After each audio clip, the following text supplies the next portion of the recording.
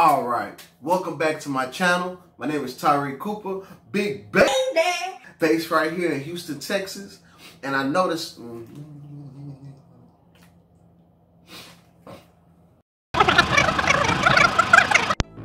Welcome back to the channel. My name is Tyree Cooper, Big Baby, and this is my studio. I'm a content creator based right here in Houston, Texas. My goal is to be a resource for all musicians through reviews, tutorials, behind the scenes content, and honest podcasts. I don't want to over talk it. Y'all know what the title is. Let's get into the video.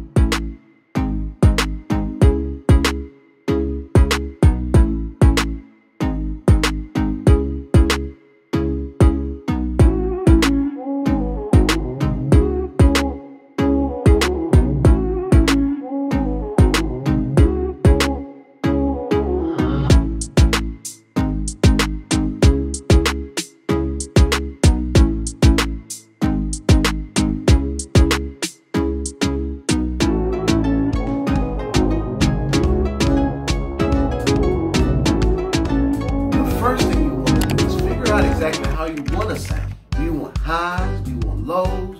Do you want a more better tone? Do you just want to be loud? Or you want to learn how to kind of calm it down just a little bit? That's what's the first thing that you want to do. What is the end goal? Next thing, evaluate how you sound. Honestly. Cause if you MS be sucking that hoe, but be talking to people like you good, but you really be sucking that hoe. There's a lot of good people out there. And some of this don't want to have to go over again if you already know some of these tips and tricks. So for the good people, the people who know how to play, go ahead and skip to this part of the video. But for everybody else, let's go ahead and continue with the video. The first thing that you want to look at is the mouthpiece placed on your lips properly. What I've learned is while you're playing your instrument, your lips, your embouchure, and your aperture, usually 1/3 of the top lip and 2/3 of the bottom lip, but make sure that it's centered properly and make sure you aim straight through the center of the mouth. I've seen people who play off to the side and you're putting a lot more pressure on that side of your face, and it kind of gives a lot of room for air to spew out and start spitting out, especially if your embouchure isn't really tight just yet. It isn't really hard as a rock just yet. Some people have those 1/3 top lip and 2/3 bottom lip. Sometimes they play like this. Versus having it even like that.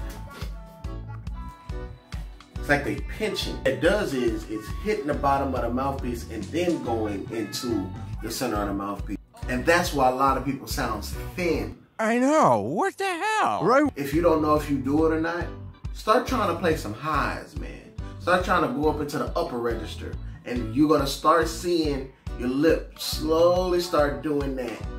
Start overlapping the bottom lip. That is pinching. That means that you basically just don't have the embouchure strength yet. I'm giving all the tools, I'm giving all the cheat codes. Watch this. Have you seen a whole lot of tuba players with a whole lot of tape all on their necks and their bits and their mouthpiece and right there where the neck goes in at? The tape is there because a lot of times people have broken their horn because they pushing the mouthpiece on their lips. What that's doing is pushing this, like it's stretching the lips. You're cutting off the blood flow. Yes, it is getting you to those higher notes. Yes, it is allowing you to play a little bit longer. However, it's killing your endurance. It's killing strength of your embouchure because you're causing this right here to swell up. That's why a lot of times when you swell up, you can actually hit higher notes. You can't do it for a long time now. Can't do it for a long time. But that's what happens, and that's the reason why you can be able to hit those higher notes and go for just a little bit longer. But you're really just kind of handicapping yourself because you're killing your endurance. You just have to do a little bit more exercises like long tones and lip slurs and flexibility exercises in order to be able to play for a longer period of time. And that's what I did at first when I first started to learn how to play. Especially on very loud volume. However, that's not what professionals do, and that's what's gonna keep from breaking your horn If you want me to do a separate video, because I have a lot to say about the embouchure, I'm about to spill all the beans. If you want me to do a separate video specifically talking about the embouchure and aperture and all the different placements and all of the different flexibility exercises that you can do, then leave a comment down below and I would do that.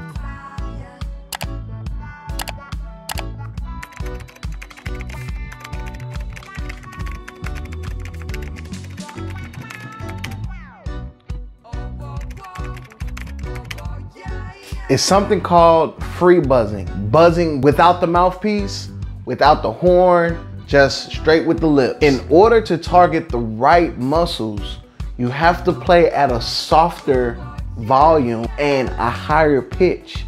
Try to sound as close to a mosquito buzz as possible. Your finger to your aperture, right here in the center.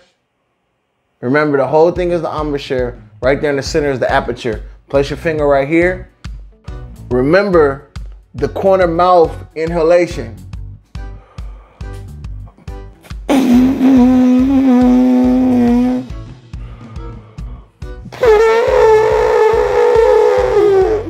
Or if you play a lower brass instrument, do it for the full extent of your air.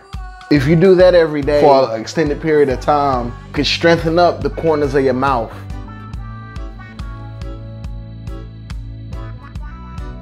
It's a step in the right direction. I'm not gonna say that's all it takes, but it's definitely a step in the right direction. Doing it once a day is enough for most players, but we're not most players. We're the beast mode family. If you want to be in a beast mode family, you need to do it all day. To this day. Till your face falls off.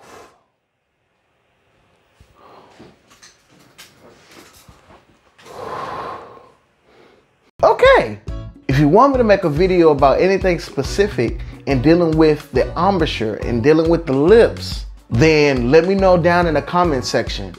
A couple things that I wanted to make separate videos on is dealing with A, a pencil trick, B, either chewing gum, C, I have some warm downs, like everybody knows about warm ups and things of that nature. And I also want to make a video on what is a proper warm up. Because a lot of people, bro, don't be warming up like talking about it, bro. Like everybody kind of take out their horn and they start hitting highs and they start hitting lows. No, that's not the way how to do it, man.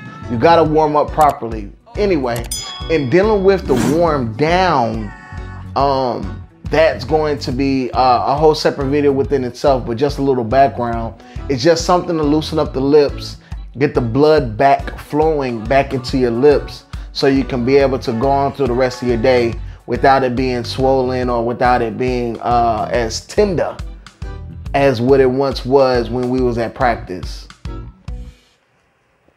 The buzzing or using a burp. A burp is the thing that's on the side of the trumpet. Some trumpet players have it on the side. I'm gonna put a picture over here so you can see exactly what a burp is. And if you wanna buy a burp, I'm gonna have a link in the description. Another thing is actually picturing a mouthpiece hanging from the ceiling. They're just talking about pressure on the actual instrument so you don't keep breaking it. And we have to spend all year trying to fix it. Now you don't got no horns all year because your school can't afford it.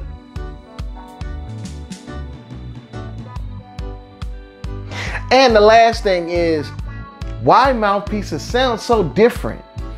There is some science behind it, but I have to make a separate video in discussing what is the differences between this mouthpiece and that mouthpiece. Does it really even matter? Don't forget to put it in the comment section on what do y'all want to know next. It's a 4-part series. Right now we're talking about the embouchure. Next video, part 2, is going to be talking about the jaw and the cheeks. If you puff out your cheeks and how not to do that. And then the next video after that is going to talk about the throat.